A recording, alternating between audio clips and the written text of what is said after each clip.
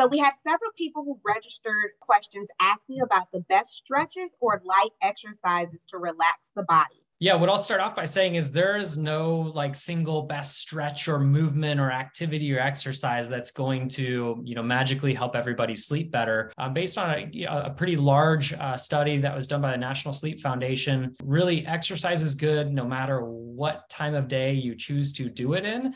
Gentle stretching routines, things like progressive relaxation or gentle, yoga type movements can all be really, really great.